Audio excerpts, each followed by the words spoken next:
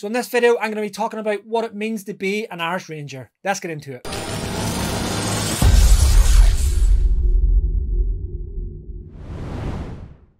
How's it going, everyone? Welcome back to the channel. My name is Luke. If you don't know who I am, I'm a serving sergeant within the British Army, and more specific, I'm an Irish Ranger within the Royal Irish Regiment, which is what I'm going to be talking to you about today. Right, who we are then as the Royal Irish Regiment. That is our name, so our official title, and we trace our roots back to as far back as the 16th and 17th centuries.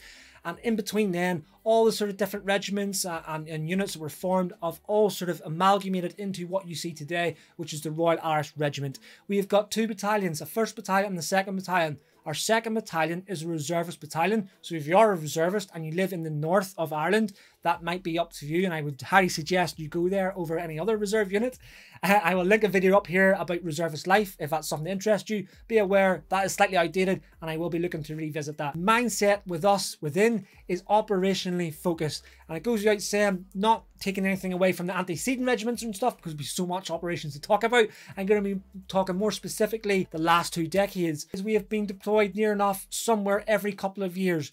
We're all the way back, right back to the year 2000. We were sort of finishing off on Up Banner in Northern Ireland, and then transitioned into Telek, so Iraq. Then it was Afghanistan, and more specific, Helmand Province. Back in 2006, Irish Rangers were the first boots on the ground in Helmand Province, along with their, at the time, partners within the Parachute Regiment and everyone else who comes within 16 Air Assault Brigade, because that's a brigade we were back then. If you want to know any more information about that, a really good documentary, which I highly recommend you look at, is one called Heroes of Helmand, and that really goes into depth of what the Irish Rangers and indeed the Airborne Forces went through during the tours of 2006. So after that then they went on to 2008 Harrogate, which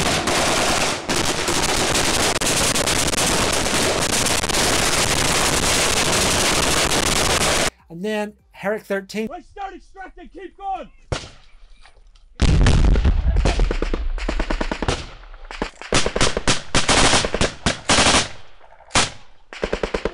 And then that was sort of offensive operations were drying up around 2014. We made the transition to train, advise, assist.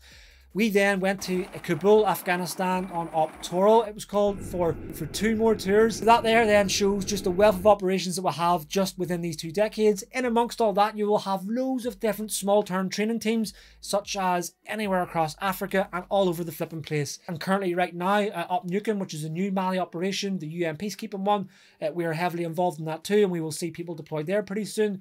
We also will have, now, some of these aren't operational deployments, but overseas exercises to Texas, so exercise Rattlesnake, which is getting you away. There's an opportunity there. We also have other deployments then, regards to anti-poaching. So that's something you may have never thought you would have got to do joining the army. Well, Irish Rangers are going to go away and do that this year.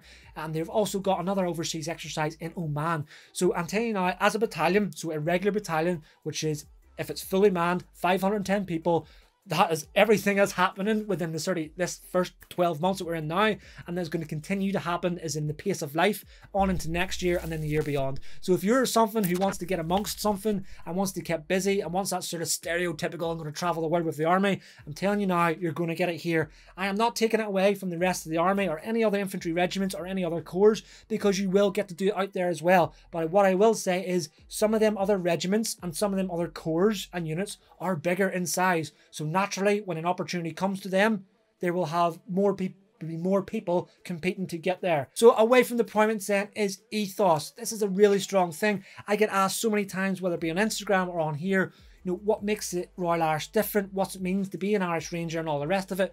Why is it so different where you are? And I can always struggle to answer it because I can never really put my finger on it. But because I've been asked that many times now, and I've been sort of trying to think of why, I've just come to the conclusion, this is my very own personal conclusion, is ethos. And I think it's all that operational experience we've had, which has led us to be operationally focused.